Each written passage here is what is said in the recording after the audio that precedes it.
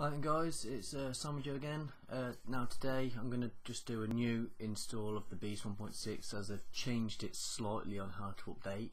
So I'm going to quickly go through it with you. So first of all, first thing you need to know is have Kodi 16, or it's also called Jarvis. Make sure you have that, and we'll go from there. So this is Kodi 16, completely fresh. So we're going to go to System. We're going to go down to File Manager.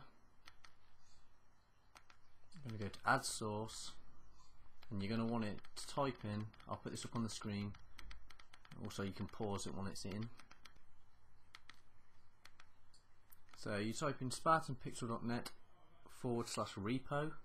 There it is on the screen, and you want to go down and just press OK. Now, what you want to do then is you want to back out.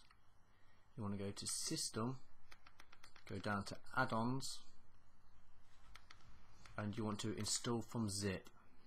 Now there's the repo that we've just done, so you want to click on that, and then it's the very bottom one, this one here with Spartan Pixel.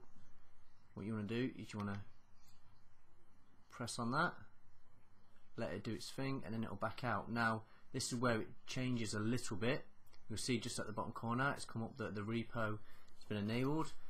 Now what you want to do is you want to go up to Install from Repository, and you want to go down to the TechTimaru repo. So you want to open that, go down to Program Add-ons, and there's your Spartan Wizard.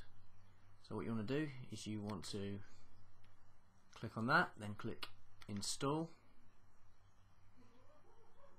There you go, it says enabled, so we'll click it again. And what you want to do is you want to go up to Configure. Now here it asks for an email and password. Now for the email and password, you want to go onto a laptop or computer and go to SpartanPixel.net /wizard. I'll put that up on the screen now, and basically just verify your account with them and your password, and they will send you an email. Now a lot of people, this has been going into their junk folder, so please check your junk folder.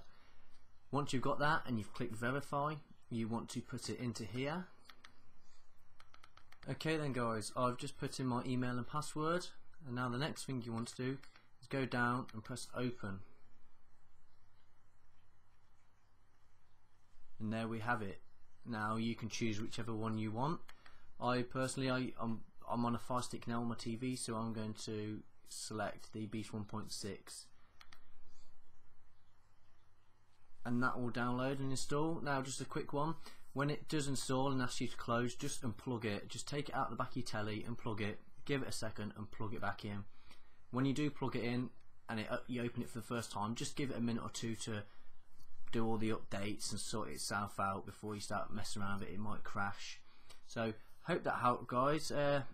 Please subscribe, because I will be putting up more videos in the future, and if you like this and like my video, then give it a thumbs up. Cheers guys.